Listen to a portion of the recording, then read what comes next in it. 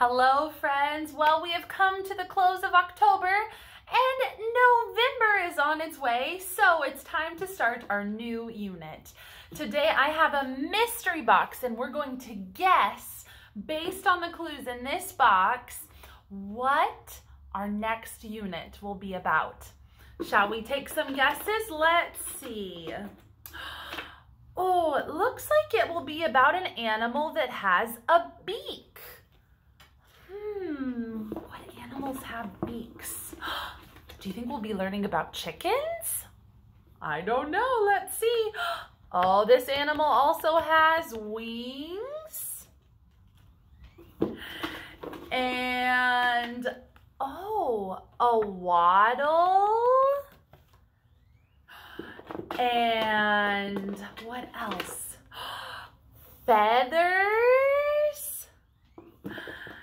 And it lives on the farm. And let's see if we can hear what it sounds like. Let's see. Do you hear that? Oh my goodness. Okay, last clue. We see this animal a lot around Thanksgiving. Yes, you guessed it. This month we are learning about turkeys. That's right. We're learning about turkeys in November as we begin preparing for Thanksgiving. Today's story is a non-fiction story. That means it's a true factual story all about turkeys. So as we read today, we're going to look for some of those keywords, and in our next lesson, we'll label the parts of the turkey that we read about in this nonfiction book. Let's start. Turkeys.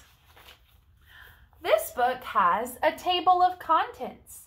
The table of contents shows us what subjects or topics we will learn about in the book. And it gives us a page number, so we can go straight to that section to learn. Let's see what we'll be learning about in turkeys. We'll be learning about turkeys on the farm, parts of a turkey. We have a picture glossary, an index, and a learn more section. Let's start with turkeys on the farm. I am a turkey. I live on the farm. That's right. Do you see my beak? There's one of the turkey parts we'll be labeling later. I eat feed, seeds, and bugs with my beak. Look, beak is another vocabulary word. Do you see my wings? I do not fly. I am too big. So this turkey, even though it has wings, it doesn't fly because the turkey is too big to fly. We can see the wings under the feathers here. All right. Do you see the fuzzy poults? These babies hatched last week. So a baby turkey is called a poult. That is another one of our vocabulary words. Poults. Those are baby turkeys. Baby turkeys hatch from eggs, just like baby chickens or other baby birds. Do you see the brood house? Poults stay there. It is safe and warm. So the brood house is the warm house that the baby turkeys or poults stay in to keep warm. So many awesome facts in this book. Do you hear him gobble? That sound that we heard earlier was a turkey gobbling. Let's listen again. Do you hear the gobbling? Yes. is a tom. Hens do not gobble. So male turkeys are called toms. Tom the turkey. They gobble, but female girl turkeys are called hens, and they do not gobble. Only the boys. Do you see his wattle?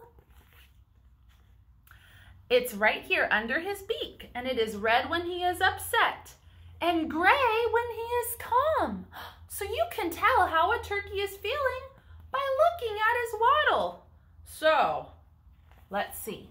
How is this turkey feeling? His wattle is red, so that means he's upset. Oh dear. Do you see his feathers? He puffs them up to make him look bigger. Look at him strut. Hens like a big tom that struts. And here are the parts of the turkey that we learned about today. We'll be labeling these in our next lesson. There's also a picture glossary to remind us of our vocabulary words. Brood house, poult, feed, strut, hen, and tom. And there's the index. Friends, thank you so much for reading this nonfiction book, Turkeys with Me. Next time, we'll take our knowledge and use it to label a diagram of a turkey. We'll see you then. Bye-bye.